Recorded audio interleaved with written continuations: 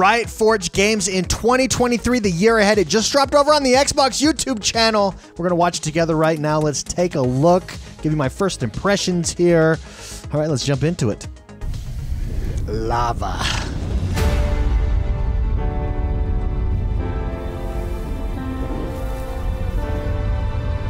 Okay, here's the question here. When does League of Legends comes to Xbox?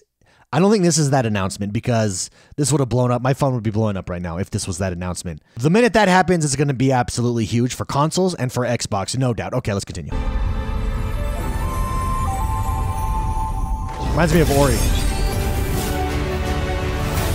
Okay, so this is Son of Nunu League of Legends. Let's look at this. So Tequila Works 2023. So this looks like a single player experience. Now, just off the title at the top, it has a Ori feel to it. An Ori Will of the Wisps, Ori in the Blind Forest feel. With a friend. With the ooh, that was Wenga. That's again Ori. I got Ori vibes here. So it looks like a League of Legends story, single player experience.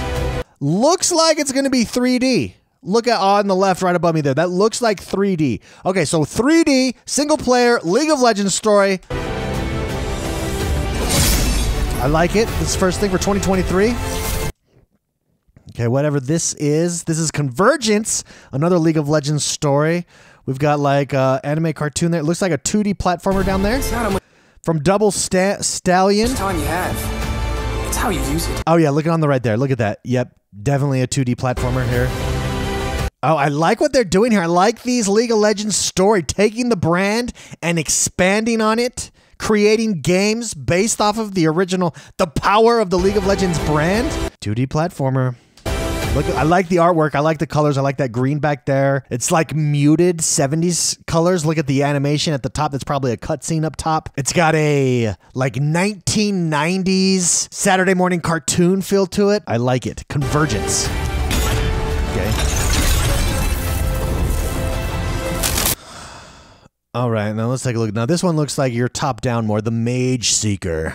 I like that top-down style. No more king. By Digital Sun, Spring 2023. That's exciting. No more queens.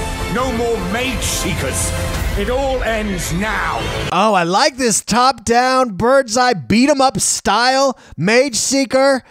Okay, that's the one I'm most looking forward to right there. Spring. That means it's coming out soon.